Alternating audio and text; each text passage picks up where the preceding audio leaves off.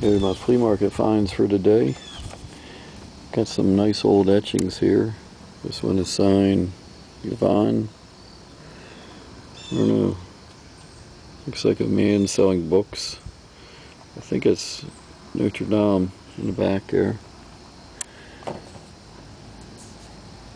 Another nice old etching. This is Strasbourg A. Crottier.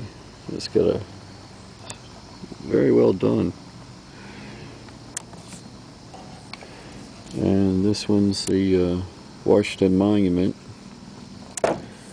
On the back is original etching by Dan Jackley, signed artist proof, limited edition. I bought these for myself and ended up giving $45 for the 3 of them. Hancock DVD, haven't seen it. It was $4. A couple DeWalt saw blades, so $2 a piece. Used but not abused. Wristwatch, Patek and Roner. That was $5.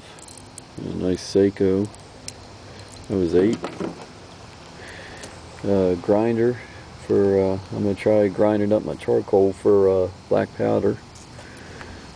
I got 5 ground fault outlets, brand new. I had to pay $20 for that, but I'm going to use them myself.